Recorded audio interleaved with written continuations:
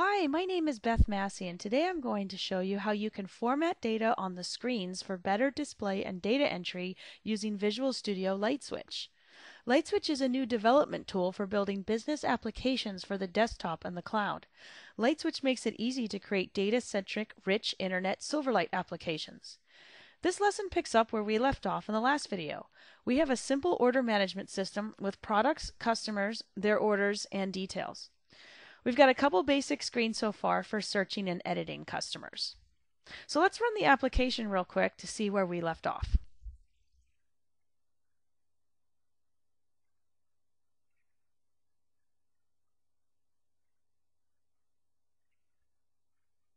So here's our search screen. Notice that when we click the link on the last name, it opens up the screen we created in the last video for editing our customers. LightSwitch has already done a lot of formatting for us, particularly the labels on our fields. In the first video, when we defined the properties on our customer entity, we used camel casing, as you can see here. LightSwitch automatically puts a space between any camel-cased fields for us. So in this case, first name and last name, and postal code. Notice that we also specified that the email address and phone number are business types, so we get additional formatting and controls that are different. In this case, we have a control that's displaying the country code, area code, local number, and extension for phone number. For email address, if we don't enter a valid email address, we'll get an error.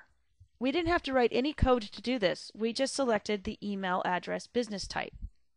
However, what I'd like to do is I'd like to provide a default domain if one isn't provided here.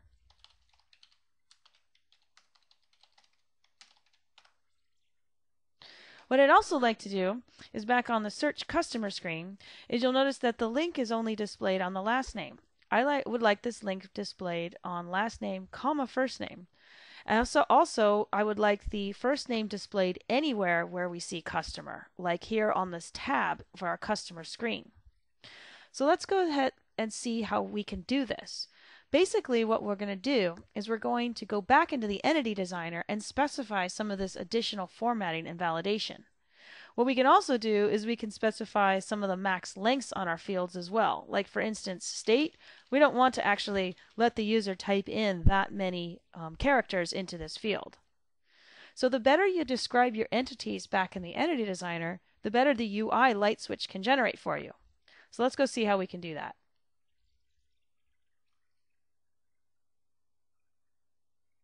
So I've got the Entity Designer open here, and in the first video we defined some basic fields and relationships for our entities, and that was about it. As I mentioned, we did specify a couple business types, one for phone number and one for email address. Now we can also specify for phone number any additional formats that we can accept for a user by clicking on the Appearance section here in the property sheet under Appearance. Here we go, Appearance, phone number formats.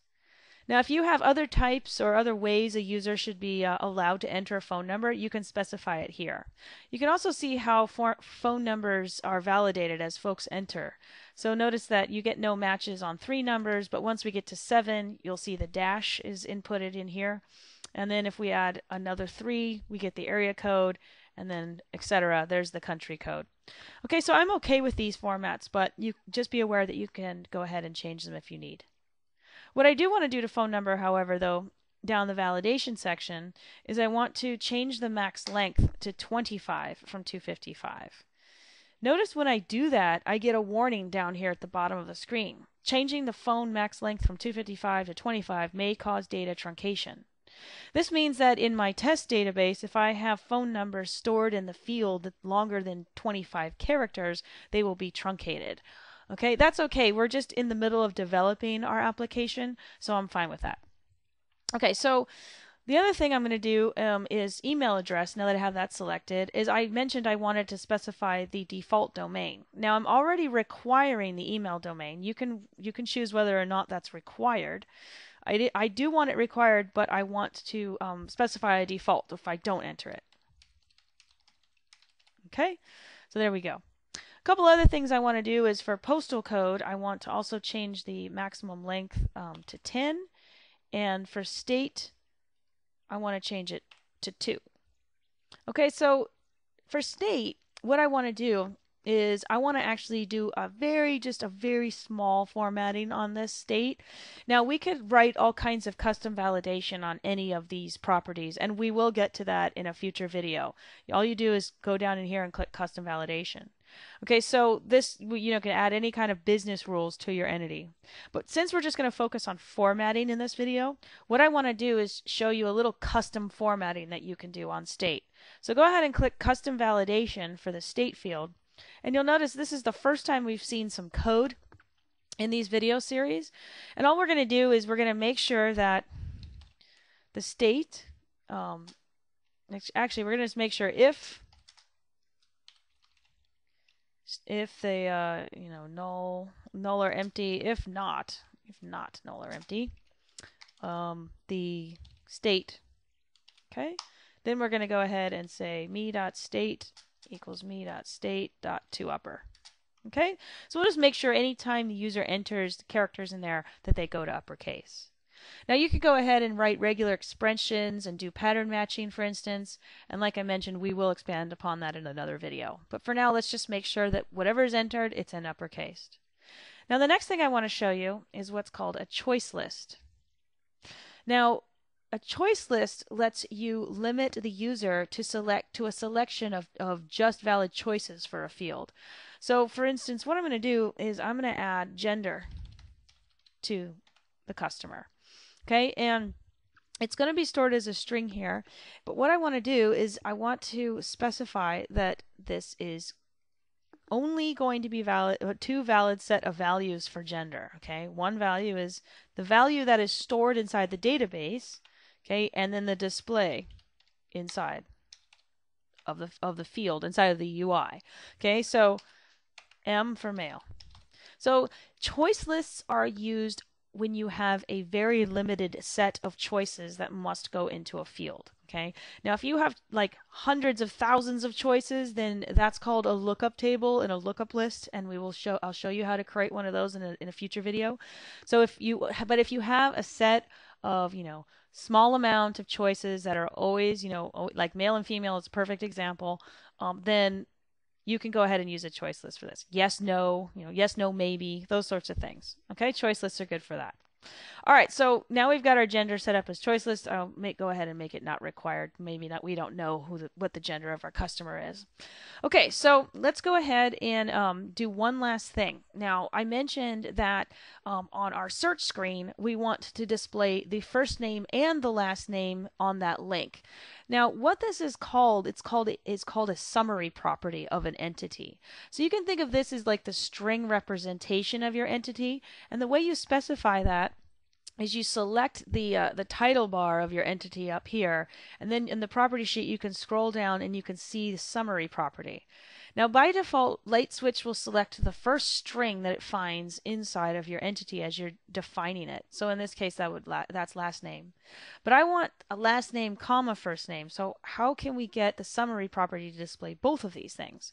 So an easy way to do that is what we're going to do is add what's called a calculated field, and we'll call it full name. And this is going to be basically a computed field. Okay, calculated field, computed property, same thing. Okay, so I'm going to click on the button up here at the top, adds a computed field. Okay, property 1 is just the default name. You'll notice there's a little calculator here that means that it's calculated or computed. Okay, so full name.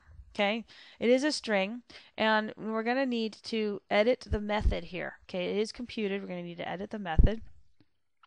And what we need to do is we need to return a result. Okay, since the type is a string, we need to return a string. So all it's going to be is going to be a calculation of me dot. I still want the last name to be there, but I want a comma first name. Okay, so now the summary property. Now we just need to save that.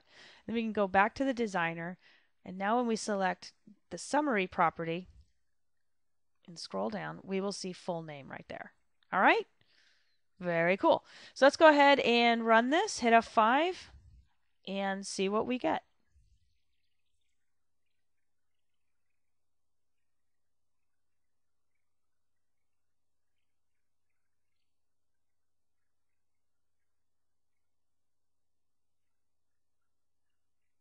Okay, so now what we need to do is when we click on our customer, now you will see the summary property there in the tab up at the top is displayed. So Massi, Beth is good.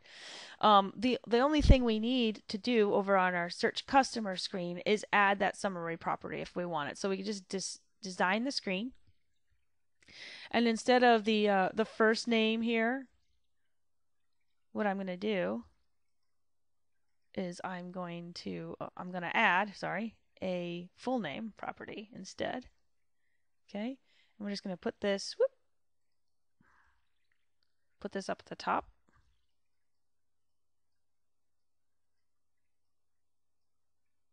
Okay, and then I'm going to not show this one as a link, and I want to show this one as a link instead. Okay, that's cool. All right, so now we've got that, and then you'll notice our search screen here. We've got Washington. Okay, so now if I do lowercase like DD and tab out of it, there's our business rule that ran. Okay, it's just formatting it. Okay, we didn't actually check it against any valid states, but we've got it formatted. So when you do a lowercase, you're always getting uppercase there.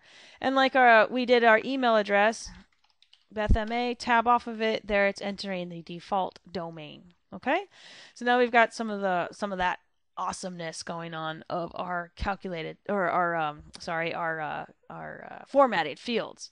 The other thing I want to do is I want to add the that's okay. I want to add in the gender onto this screen. So let's go ahead and go to our rows layout here, and I'm just going to add the gender, and you'll see that in our list over here. Okay, and maybe we want to move it up right there under email address. Okay, so now when we save and we go back, we'll see that we've got this choice list. When we drop down, you got female and male, and if you just enter, F, you get female automatically. Okay, very cool. Okay, so that's how you can use the Entity Designer to do a lot of the formatting that you need. And what's cool about this is anytime we create a new screen, that new screen will pick up the new fields and any of the formatting that we've applied. Okay, so thanks for watching.